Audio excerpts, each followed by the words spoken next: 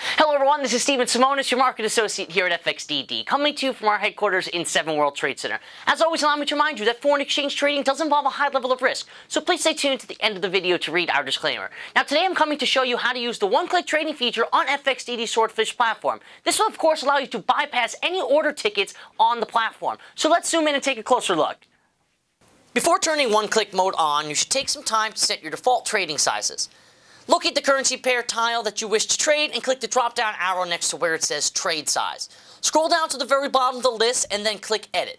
Enter your desired trade size amount in units. If desired, you can press the Reset button to start over again. Click OK once you are finished. You will need to repeat this process for every other currency pair that you wish to trade. You can also set default stop and limit prices by clicking the Edit button in the top right-hand corner of the quote panel.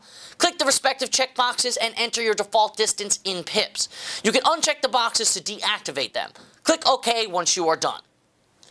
You can choose to either activate this feature across the board for all currency pairs by clicking All, or for certain currency pairs by clicking the one-click buttons within the desired tiles. Read through the disclaimer text carefully, and when you are ready, check the I've read and understand, then click OK. The one-click button is now highlighted in orange, which means that the one-click mode is now active for that specific pair.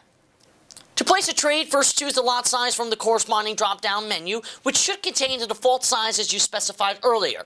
You can then click the Buy tile to buy the currency pair, or the Sell tile to sell the currency pair. The position will appear in the Open Positions tab, and any stops or limits you have set will appear in the Pending Orders section.